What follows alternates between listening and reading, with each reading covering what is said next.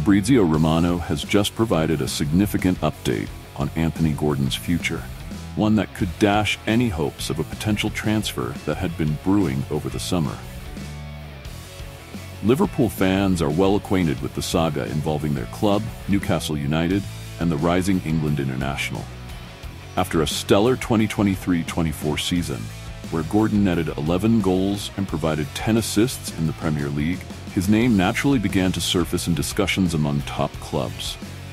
Liverpool, under the leadership of new manager Arne Slot, were keen on bolstering their attacking lineup and saw Gordon as a perfect fit. Throughout the summer, they explored ways to bring the talented 23-year-old to Anfield.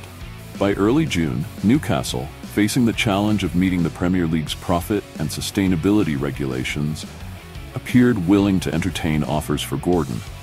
In fact, they reportedly reached out to Liverpool to gauge interest in a potential deal.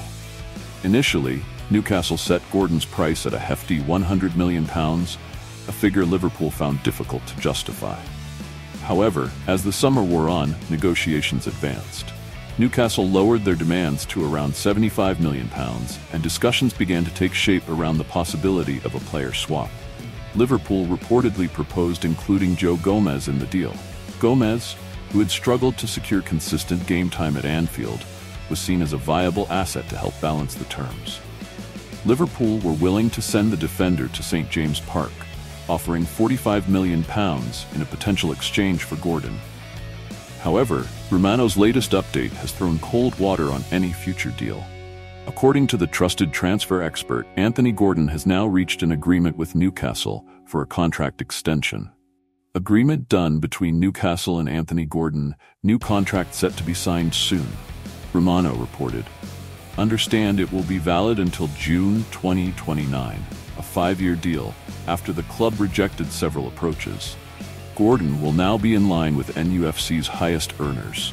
With Gordon committing his long-term future to Newcastle and Slot already having a wealth of attacking options, it seems the prospect of seeing the winger in a Liverpool shirt has all but faded away.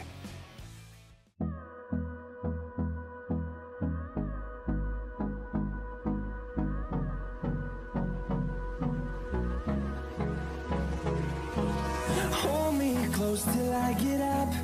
Time is barely on our side.